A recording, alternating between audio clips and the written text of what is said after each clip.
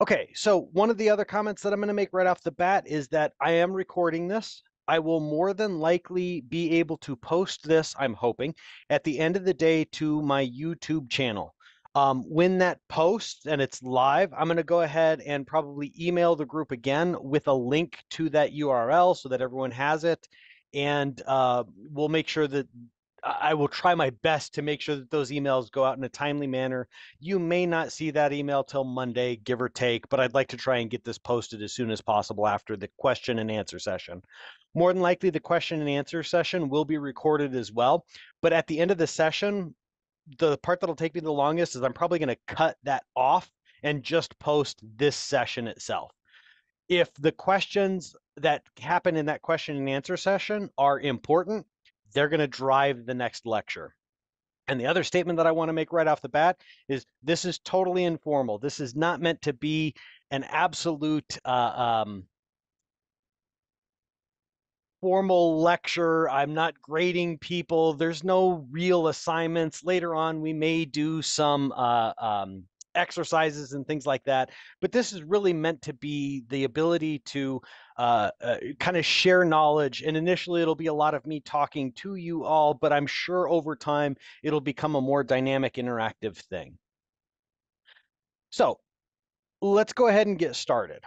One of the first things that people will notice, and one of the things that I think is critical important in an organization of this size and in any organization in general, is that software being up to date is kind of important.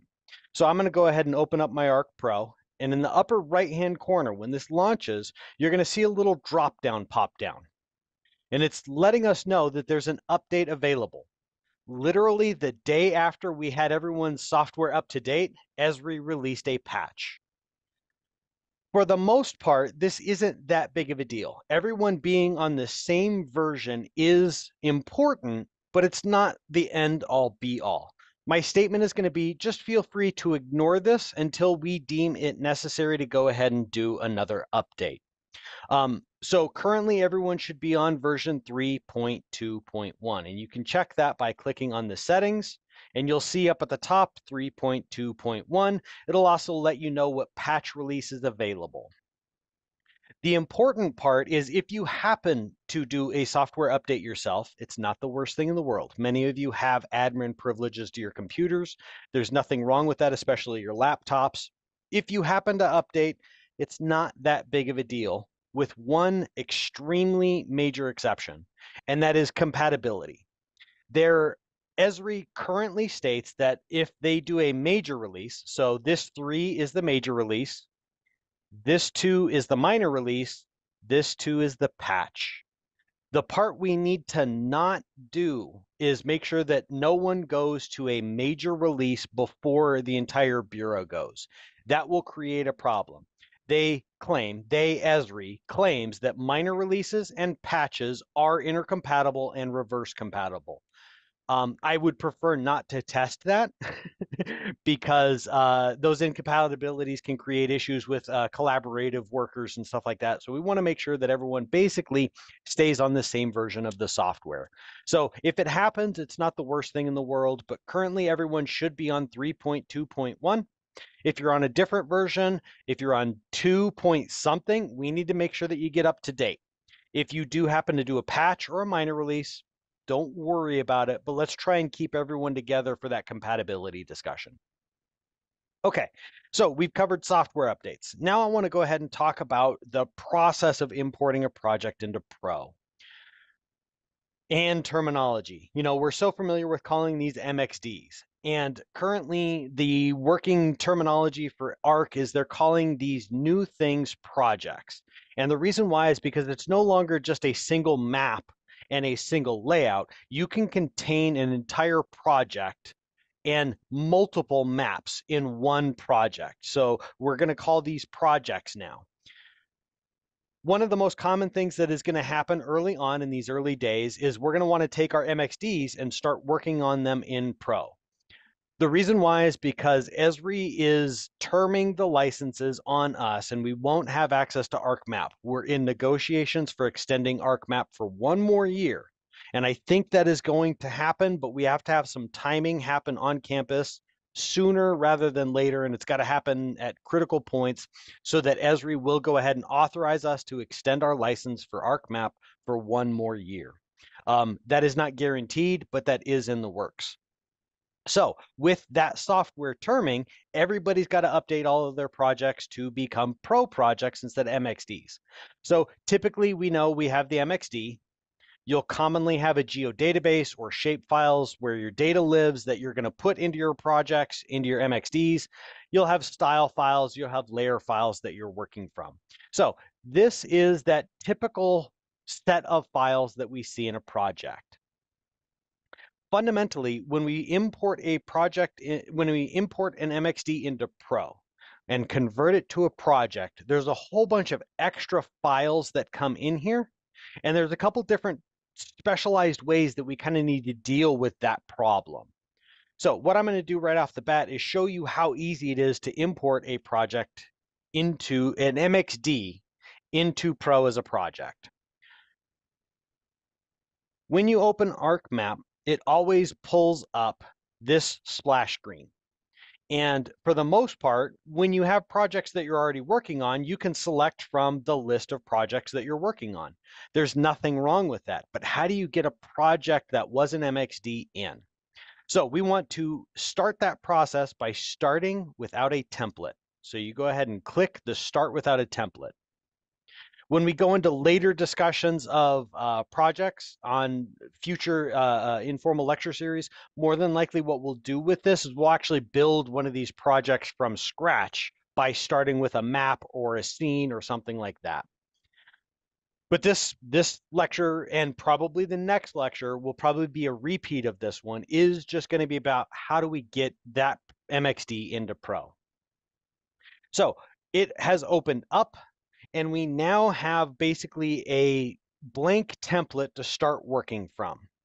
So the very first thing that we're going to want to do is we'll notice that we open up on the Insert tab with the ribbon at our disposal for insert. And you can see right off the bat, one of the first things is import map. And that's what we want to do. We want to go ahead and import the map. And the help tells us that we can import an MXD, a package, and a couple of different other things into this project to start off. So I'm going to go ahead and click import map. And then it's going to open a browser to allow me to navigate to the project that I want to import. So you would navigate to your project. Here is the folder that we were looking at here. The exception is Arc recognizes that I'm trying to pull in specific files. So it recognizes only the import for the MXD. So I'm going to click the MXD and click open.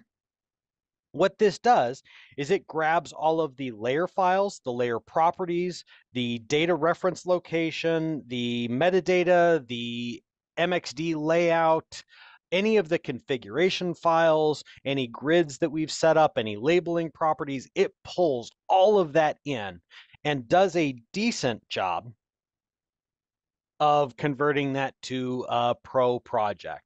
There are some gotchas, there are some weird caveats, and it has to stem from the fact of how ArcMap handled different syntax things in like labeling functions. Not everything translates perfectly is what I'm getting at. Most things come in operational. The part that's really nice is Esri has done a fairly good job at alerting you to things that did not import well. So you'll end up seeing like little dialog box down here at the bottom of your window, and it'll have a little stop sign in red, and it'll have a number in there, and it lets you know how many errors there are. All of your maps will have this if you enter any data and happen to create an error with that. This process does take a little bit, but it's not too long. The more data you have in here, the more elements that you have in here, the longer this process will take. You can also tell, and I stopped before I could get there, this was spinning while the elements are still rendering. So that's another thing to be aware of. The more information you have in here, the longer it will take for this to stop spinning, letting you know that it's ready. So now you can start working on this MXD. We now have a pro project. That is literally how easy it is. The caveat is where things are saved now. Currently importing this project into a template, we'll see that our folder says we're in an untitled project. What we'll want to do is get all of that information to the actual folder location that we want it. So you can see currently it went ahead and went to my user profile, a hidden folder called app data, local temp ArcGIS Pro temp 23772 untitled.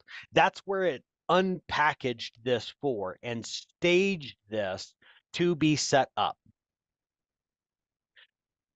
We'll also notice that there are a few things in here that are a little tricky. So if I expand databases in my catalog, we can see that I've only got my default geodatabase. This is one of the other gotchas that I think is an interesting comment to make about Pro. No matter which project you open or do, whether you're importing or you're generating one from scratch, you're always going to get a default.gdb. This is new. This hasn't happened in ArcMap. So this is one of those things that just comes in. And one of the things that I tend to do is I've got default geodatabases that I want to work from, and I've got scratch geodatabases that I want to work from. So one of the first things that I do is I go ahead and I want to add a database. And what I'm going to do is navigate to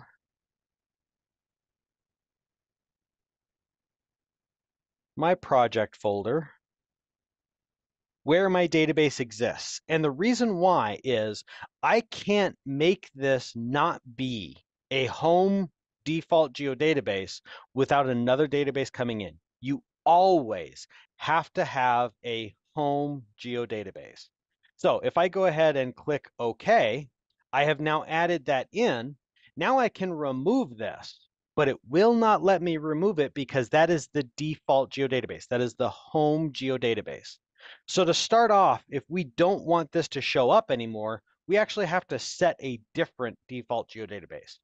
So what I do is I tend to right click, set the settings to make it my default by clicking make default.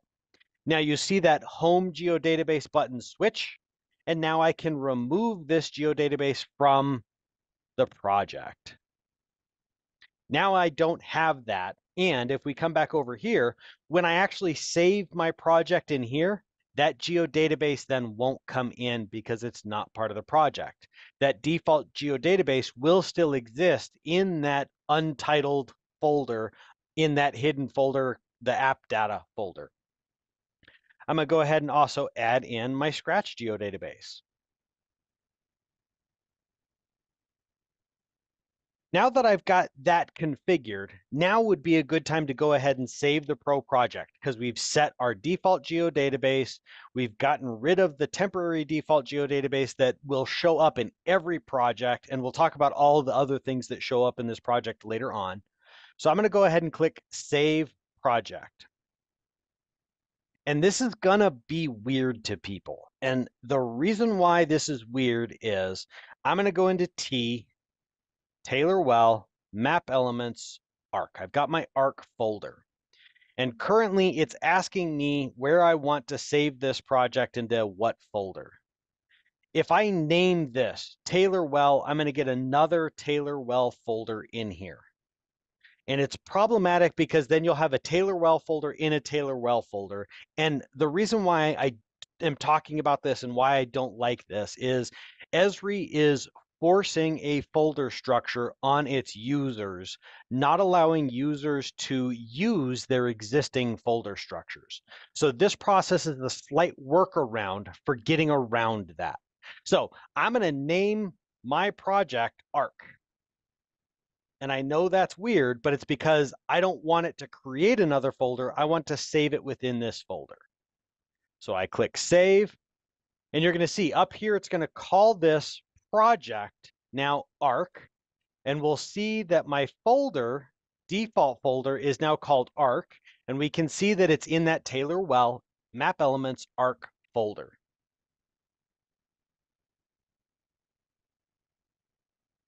Okay, so I've saved the project, and there's a few things that I want to do now. So I'm going to close this down because we saved the APRX, the Arc project, in this folder. So now we can see there's the Arc project. We can also see that we got an untitled index that came in, an Arc index that came in, our default geodatabase came back, an import log, ATBX file, yeah, and that's it. These are the files that we just wrote to the hard drive when we saved this project.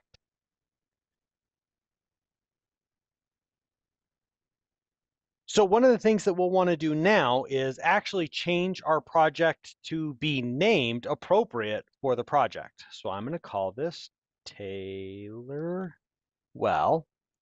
And you'll notice that the associated index with Arc as well came in. We can go ahead and name this too. You don't have to, but Arc will make a new index folder when you open up this project. So you might as well go ahead and let it use the existing arc_index as the index folder that it's going to write files to. And I'm not going to get into what the index is and what the import log is, and the untitled index is from when we initially had our untitled project. That's index file.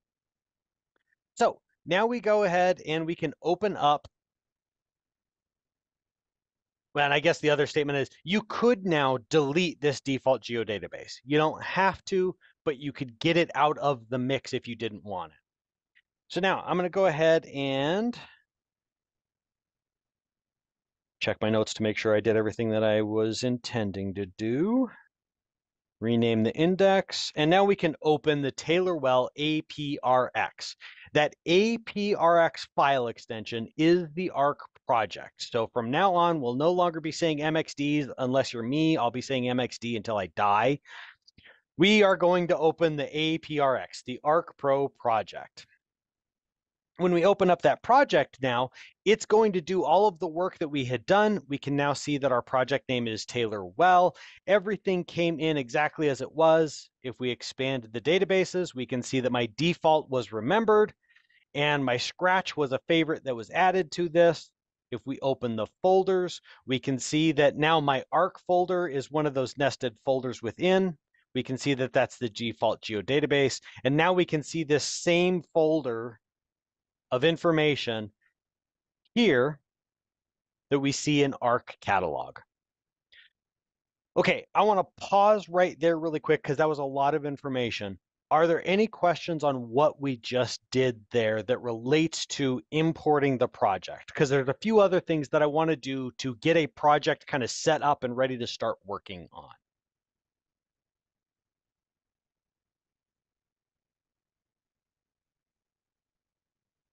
Cool, awesome. And as you can see, this is actually fairly easy to work with. The other thing that's really nice about this is we can go ahead and do a few more things, like go to Analysis. I've got a Scratch geodatabase, so I might as well go to Analysis, Environments. We can see that my current workspace is my Taylor Well default geodatabase. That's what we did earlier on, was we set it as the default. I can go ahead now and set my Scratch geodatabase as well. And this is one of the things that I kind of like about Pro is that when you open things up like this, a lot of the information that's in your catalog will show up in the browser as well. So I can go to my folders, I can click on Arc, and I can go ahead and add my Taylor Well Scratch geodatabase. This doesn't operate exactly like go to home folder or go to home geodatabase like it did in ArcMap, right? It's not exactly the same, but there is kind of the comparison analog process here. So your project settings are really a nice way to do things. A lot of the times I tend to mostly just work in this anymore because I've got a few things that I've set to every project. We'll go into that in a future lecture series of how to set all of the folders that you want to show up automatically for every project, or how to make them project specific. So I'm going to continue with setting my Scratch geodatabase so that when I'm geoprocessing, those temporary files get wrote to the Scratch, and then my geodatabase is my default geodatabase. Now that we've done that, we've set our environments, it's a good idea to go ahead and click Save so that we can write that is now the Scratch geodatabase for this project. That is a project-specific setting. Okay, so we notice that instead of opening in like a data view in ArcMap, we imported this project and it immediately went to layout view. So the question should follow then, how do we edit data in this project? Well, we like ArcMap, we need to be in data view, not layout view. Okay, that's kind of a lie, but it's definitely the easier way to do it because there are things you can do in this layout view. I do not recommend it. What I do recommend is you want to open up what we used to call the, oh, I just drew a blank on what it's called now. We call them maps now. What are they, Amy? Map frame. Data frame. Thank you, data frame. Yeah, map frames, data frames. Sorry, I have been immersed in Arc Pro for a while now. I'm forgetting old terminologies except for MXD. So we want to open a data frame. So there's, as with everything that has always been true with Arc, you can open a data frame 8 billion different ways. I clicked on the data frame, the map. See, now I'm doing it. I clicked on the map, right-clicked, I can open it from here. But the other thing to note is that in your project, in your catalog, in your project folder, in your project tab, you can expand the maps folder. These are all of the maps, all of the data frames that existed in that MXD. If you double click on one, it opens up the map and you can fundamentally see the difference between the map now and the layout. So this is how you enter into data view. If you're familiar with ArcMap, this is how we enter data view. And we can open up any number of these. The part that I really like about this as well is, let's say I'm only going to work on this map now. Well, that's great. I can close all of these. You'll notice they didn't go away. They're not gone. They're just out of the current pane. We have the ability to open up panes and views. So there's lots of different functionality that is built in here now that operates different than ArcMap does. But most of the functionality, and the lesson that I can give as the take home, is everything, almost everything that you could do in ArcMap is absolutely capable of doing in Arc Pro. There's a few exceptions and there's a few circuitous routes that you have to get to those things, but basically all of the functionality is finally in Arc Pro. Okay, so that takes care of how to open maps. The other way you can open a map is come to your layout, and you can see now that we've got physical boxes in our table of contents that we can select elements. This is a very nice function. I am so glad that they've incorporated this, because before you'd have to be on the layout and click the correct thing in the layout. And if you had features, elements stacked on top of each other, you'd have to click through the stack. Now you can click on these and actually rename them to be what they are. So that now you have the elements at your fingertips, but you can also give them more information than just text box 9. If we continue to scroll down through things, we can see now we've got that icon again that looks like the map icon. We can look at the contents of that map by expanding it and see what's in that table of contents, or what's in that, what the contents of that map are. So if we wanted to look at the map itself, we come down here, expand that. These are all of the grid settings on this map. This is the map window itself, and these are the layers within that map. And just like we could in layout view in ArcMap, we can turn layers on, off, do whatever we want. We can also switch over to here, turn things off. When we come back to the layout, we notice that that effect happened on the map as well. So these are now kind of interrelated and dynamic elements, much like they were in map, but there's kind of an easier interface for this in my personal opinion. Okay, so that's the maps. Let's talk about the table of contents. Let's keep going through the list. We also have toolboxes. I'm not going to get into the gist of this in too much detail for the toolboxes, but you can set up each project. You could have a specific toolbox. So if we wanted just a geologic mapping program toolbox that eliminated 99% of the tools that the mappers never use, we could have a toolbox that has, feature to polygon. That's one of the main ones that the mappers use. But we could make a subset of tools so that you don't have to wade through the entire list of ArcGIS toolboxes. And notice you can set a default home toolbox as well. So you can add one in and right click on something and make it the default. And like everything, if you right click on any of these, you can add a toolbox, you can add a map, you can add a scene, you can add a stereo map for the photogrammetry people. You'll be getting very comfortable with this new stereo map function when we get to that phase. You can add database connections. You can view all of your layouts. And this is what I mentioned earlier in brief passing. You can have more than one layout now. This is the part that I really like about Pro, is they have turned this into a project environment, not a single map environment. So I can easily right click, add a new layout. I now have new layout settings. I can come to my layout and go ahead and configure whatever I wanted to, from page sizes and orientations. I can set color management functions so that if I wanted it to be RGB because it's going to be a web map only, or I need it to be CMYK because it's going to be print, you can set all of these settings and know that we now have two layouts in this project that you can jump back and forth between. The other part that's nice about this is I can easily take an existing map and add it to the geologic map at this default setting, and I'm going to add it here. Oops, wrong way.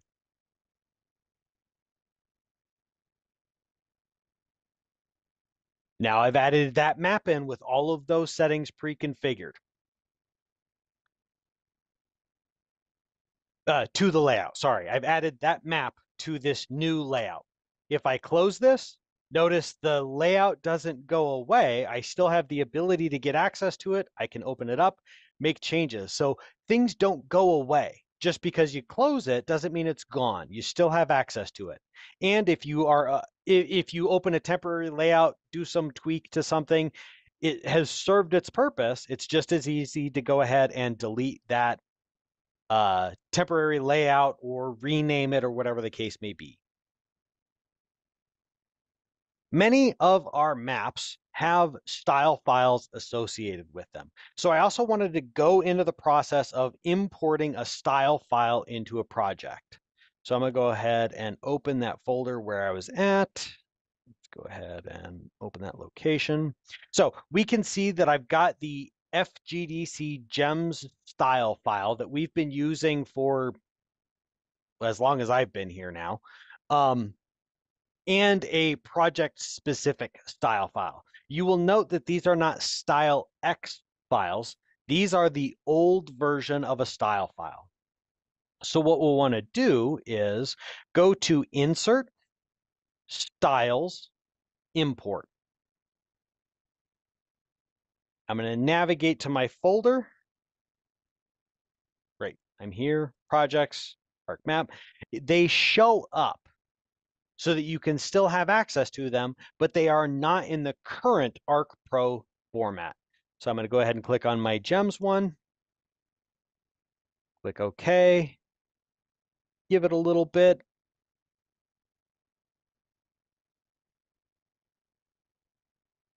Normally this doesn't take there it is. And now I have my style file as an style.x. So that import process converted this style file into the new style format. The other part that's nice about this is if you double click on it, it goes ahead and opens a catalog. Is this the pane or the view? I think this is the view. View. View, thank you. So it's opened the catalog view. This is the catalog pane. What a pain. Anyway, and you'll see that if I open and expand this, I can now look at all of the symbols that are available to me, and we can navigate color schemas. We can then work with this style file instead of having to go to a whole different interface, open up the style window itself. We end up having a new style view to be able to edit whatever we need to, and we can add and import from here as well. So I'm going to go ahead and import that other project specific to show how easy it is to navigate these things. I didn't have to go to insert, find the style portion of the ribbon interface. I can directly add it from catalog. This catalog is actually, in my opinion, the more and more I've used Pro, the more and more I rely on this. This has become basically my central hub of operation. And again, the same is true. If I double click, it switches over to the catalog pane, and I can work with the colors that are in that pane, in that style file, sorry. Okay, and then folders. So by default, when you make an Arc Pro project, you will always get in the project folder. And I'm going to say that again. You get the project folder. Effectively, Esri is now trying to enforce that all elements of a project go into that folder. No, you don't have to, but commonly this folder is where your default geodatabase would have been wrote to when we clicked save early on. If we hadn't changed that default, it would make this now default geodatabase be your home geodatabase. This is your home, and that's the reason why it has the home icon on it. Your project folder becomes the hub, the central location of the vast majority of your data, settings, layers, project elements, for lack of a better word. But a lot of the times, this project folder, specifically, I'm going to talk about the geologic mapping program. What if I wanted to add the, let's say, a hillshade to this project? We don't save. This is our folder structure. So again, this is a little more specific to the mappers themselves, but this is the example that I'm going to give that talks about why we might want to add other folders. So if I want to add the raster of a hillshade, let's pick on, I'm sorry, I'm going to pick on someone. Hey, Dan, what folder do we save rasters in our geologic mapping projects? We save it in repository arc rasters. Repository rasters, absolutely. The problem is repository rasters in this home folder? No, it is not. So there is going to be a time where you're going to want to either add the hard drive itself that the data lives in. So I can navigate to this folder right here by going D, 24K, T,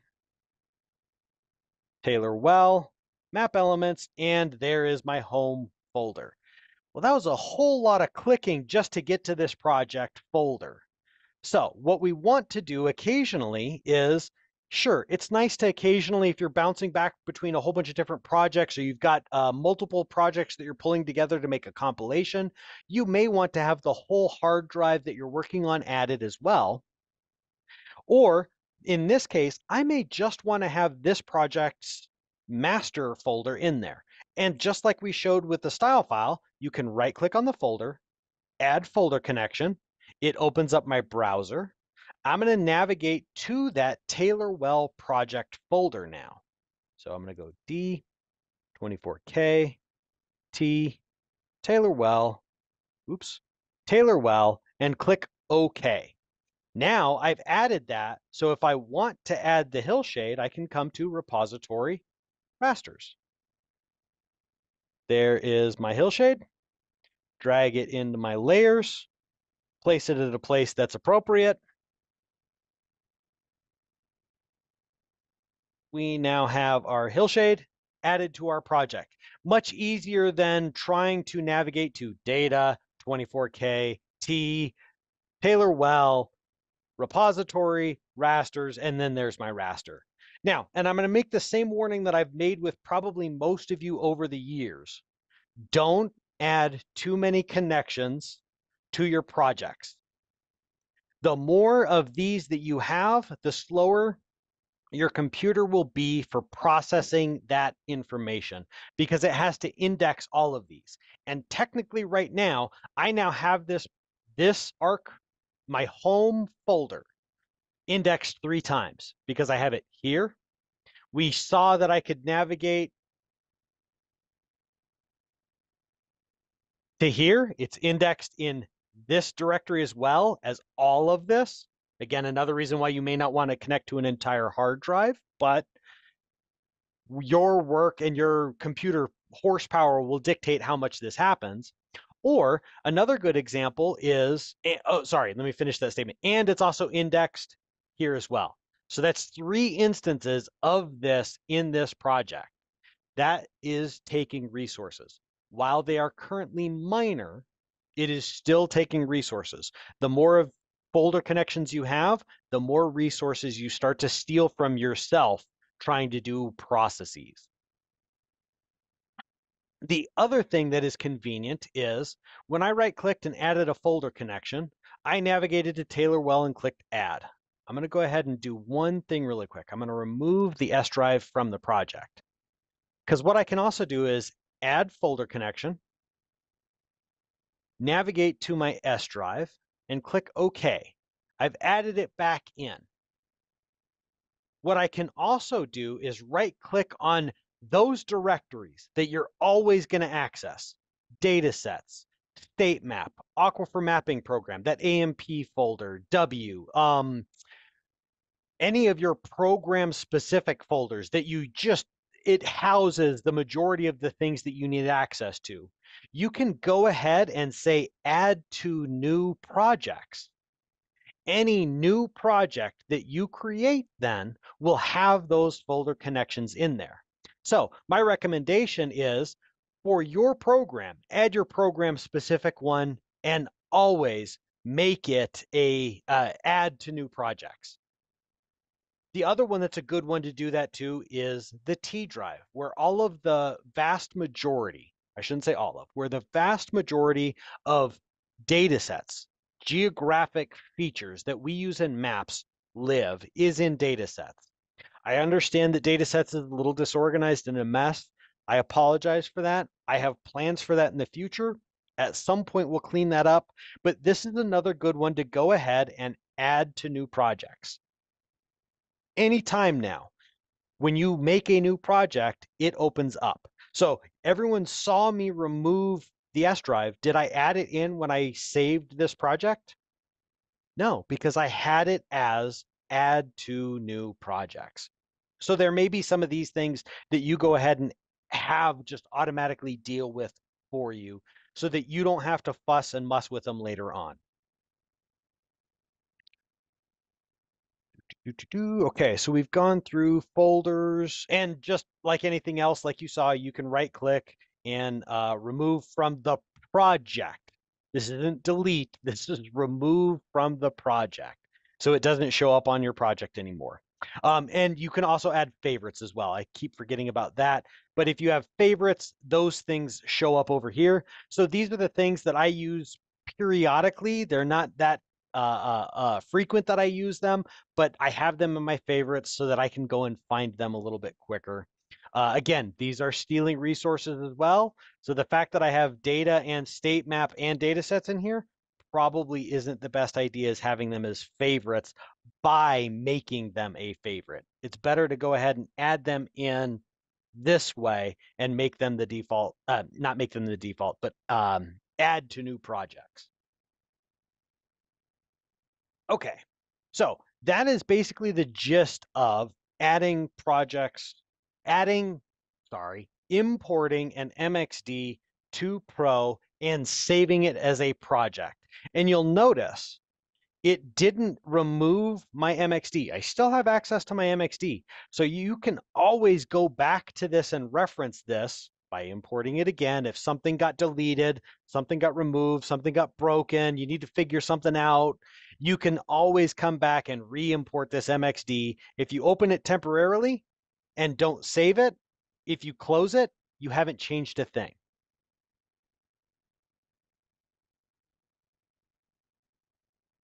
Good, okay. The next thing that I wanted to talk about, we are getting tight on time. I wanted to talk about and touch on licensing and options. So I'm going to do that again. So I went to project, that kicked me back to this tab. In here is the licensing tab. By default, if everything gets set up the way we intend it to be set up on install, you should never have to come in here and do anything with licensing. It should be pre-configured to just let you run. With that being said, it's not uncommon for us to get additional licenses to extensions. So if you currently open this up and you can see that these all say no, it's probably to your behest. It's probably to your best benefit to go ahead and configure your license options. This will take a while to go ahead, ping the license server, find out what's available, because this isn't a process of just pinging the license server and saying, okay, yes, I see the license server, give me a license. This actually has to go through and actually read the license for everything that's available. Once it reads those, you can see the date that things expire, and you can see all of the licenses that I have, the extensions that I have authorized our license server to issue to me. So currently I have everything checked except for bathymetry. Because we live in New Mexico, I don't deal with bathymetry very much. But this one, and I strongly recommend image analyst. Probably don't need spatial analyst if you have the 3D analyst, but I'm just going to say right off the bat, spatial analyst, image analyst, and 3D analyst, you probably just want to make sure those are turned on. I'm going to say this for everyone's benefit though, feel free to turn every single one of these on so you can click OK and forget about it from that point on. What this does is if you go to the spatial analyst toolbox and you don't have that extension turned on and you try and use one of the tools, it says you are not authorized to use this extension. And it's because you haven't checked an extension out. That's what that process did, is it authorized your computer to check out a copy of the license for that extension. And you can see now that there are certain things that we don't have access to directly and things that we tend not to use. But feel free to just go ahead and turn everything on so that you have access to it. Options. Now, here's where we get into a lot of different settings. As you can see, there's a lot going on here. The one that I really wanted to touch on was units, because I'm not sure how many people use quadrant Brunton compasses anymore. One of the things that you kind of want to do occasionally is you want to, start a vertice and then you want to draw a line in a direction. By default, every project not the software application. Every project's unit for directional units will default to quadrant bearing. There is no way to change this. So that means you will have to type things in using the quadrant bearing notation. It is so much easier if you want to throw a directional at 181 to do north azimuth, click your vertice, right click, say direction, and then type in 181, and then you're done. The notation is much easier to do. So this is one of those gotchas that I recognized very early on, that most people use that north azimuthal 0 to 360 setting. So this is why I wanted to talk about this right off the bat, is this makes life so much easier, but you have to do it on every project. That being said, geologic mappers, when we make your projects, I am hoping that my poor little pea-sized brain can remember to set this for you. If my little pea-sized brain can't remember to set this for you, I want you all to know where this is, because I know many of you are using this directional function from time to time. So I want you to be aware that north azimuthal is very different than quadrant bearing, as you know, and this will allow you to very easily set something to a specific direction. There are a lot of settings in here. The other one I wanted to talk about is application-specific settings. In the General tab in Project Recovery, everyone should be delighted at the fact that I said Project Recovery in Pro. Remember when ArcMap used to crash on you and you haven't saved your MXD, you haven't saved your layer file, and you haven't saved your edits in like 15, 20, 30 minutes, and those just go away and you have to do them over again? Arc Pro has recovery functionality built in. So currently, mine is set to create a backup when the project has unsaved changes, and it saves a backup after this time interval has lapsed 5 minutes. That means if I've been working for 45 minutes, but I have forgot to click save, if it crashes, I only lose the last 5 minutes before the save. That to me is like the hugest saving grace in the world. I have never been so happy in my life to switch to Pro, to have this backup, to know that my uncommitted edits won't be lost after a half hour of digitizing. So that's one of the key things I wanted to touch on. And the other one I wanted to touch on, and we're out of time, so I'm going to go over this really quick, is editing. When you started working in ArcMap so many years ago, or yesterday, to start editing features, to digitize, to edit vertices, to do anything, you had to start an editing session. In Pro, you are inherently dangerous the second you open up Pro, because you don't have to start an editing session to start editing data. That means as soon as you open up a project and add data in, you can immediately start editing that data. The reason why I'm going into belaboring this a little bit is because it is dangerous. We have been trained so long that it's so easy to click things outside of an editing session and do whatever you need to do and know that you're not going to affect the data. Now you can affect the data. If you don't want that to be the case, in session, you can turn on, enable, and disable editing from the Edit tab. This is the Editor Start Editing button. If you want this, make sure this checkbox is checked. I initially turned this on, and after a couple of months, I was like, oh, I don't have to do this anymore. But you have to accept the responsibility that inherently you are dangerous to your own data as soon as you uncheck this checkbox, especially when automatically save edits is turned on. So automatically save edits is nice too, because again, you're in that editing session, every 10 minutes of editing, it will go ahead and save that editing for you, even if you didn't want to. So there's a little, those two warnings right there are the caveats of why I wanted to go into this and why I'm bleeding over in time a little bit, because I found that was the first thing that I opened up Arc Pro, started working on things and was like, oh, wow, I can actually just directly start editing data. Wait, I can automatically start editing data. Normally you had the safety check against the system of editor, start editing, and then you can start editing features. By default, if memory serves, this comes in turned off.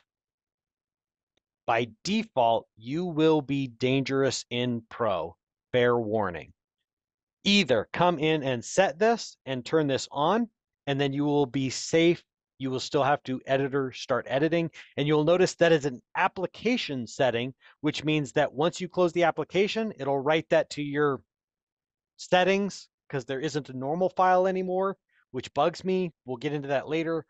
But now you have the ability to save this setting for your application, not for your projects.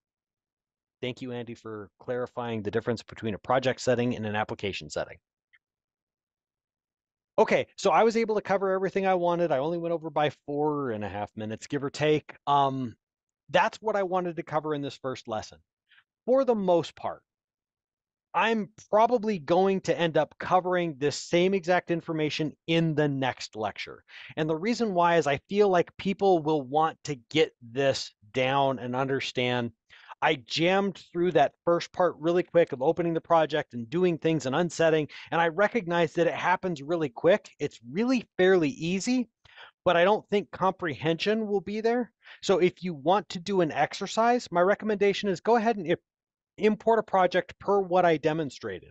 You will probably have questions. Next week, I will go over the process again. Maybe that will answer those questions. And if not, we have the Q&A session afterwards.